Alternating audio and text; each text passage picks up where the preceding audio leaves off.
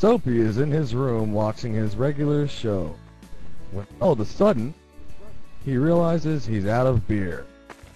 Soapy must go to the store to stock up on more beer. Soapy is on his way to the market with his dog.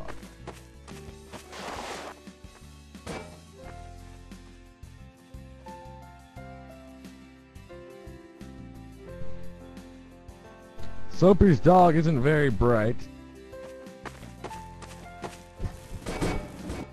He spends the majority of his time on his face. Soapy and the dog arrive at the market. I want some beer. Well, Soapy, it just so happens we had a brand come in today, fresh off the market. What's your fancy? I would like the Mountain Rock. It tickles my stomach so. That'll be $5. Here's the money, good sir. And don't worry, Soapy doesn't deal in dirty money. Hey, Soapy, I thought I told you to stay out of our side of town. This is the dirty street, see? And that's my beer that you're paying for. Yeah, so cough it up, Soapy. We're not playing around. If you think you're gonna clean me out, you're sadly mistaken. I think it's time Soapy cleaned your clock.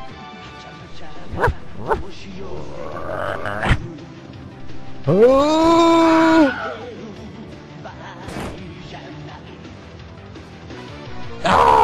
Oh! Right in the fucking eye! Oh. You killed my friend, Soapy. You're gonna pay. Fuck you. You'll never defeat me. How's about a spin cycle?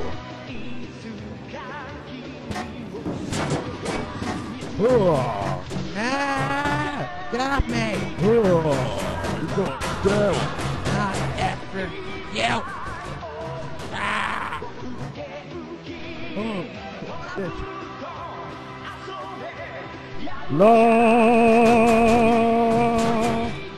Damn you, Soapy! Then Soapy saw something at the corner of his eye. It appeared that his dog had been struck down in the midst of his epic battle. Whatever shall he do? Soap dog, I will avenge thee! Well, Soapy, looks like you got this far. Just figured me out, huh? Hey, that's right, I'm a mad scientist. I'm gonna harvest your dog's body parts for research of some sort. It's kind of crazy and kooky, you know? I'm gonna harvest that balancing part of his head so that I can use it in my line of segways that I plan to engineer.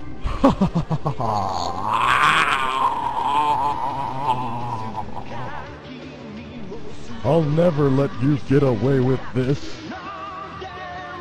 Ha ha ha, you will never defeat me. Dun, dun, dun, dun, dun, dun, dun.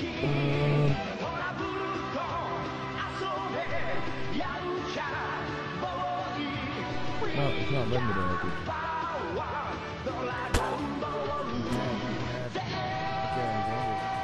Just let me know when. Huh, Soapy, I'm invincible now. I have reached my final stage, and there's not a damn thing you can do to kill me. Yeah, baby. Soapy found his weak spot. His testicles.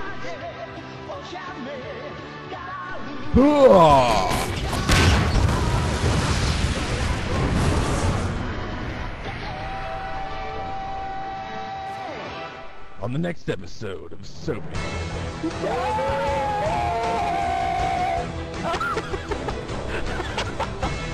I'm gonna make it. No, I have to believe in myself.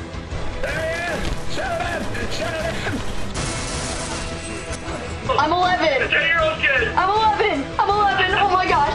He's up there. You're my father?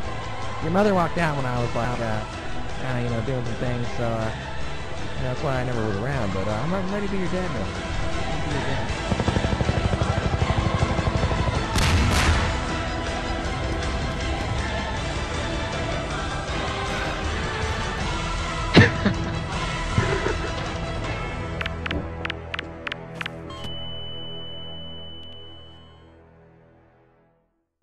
Mazel tov!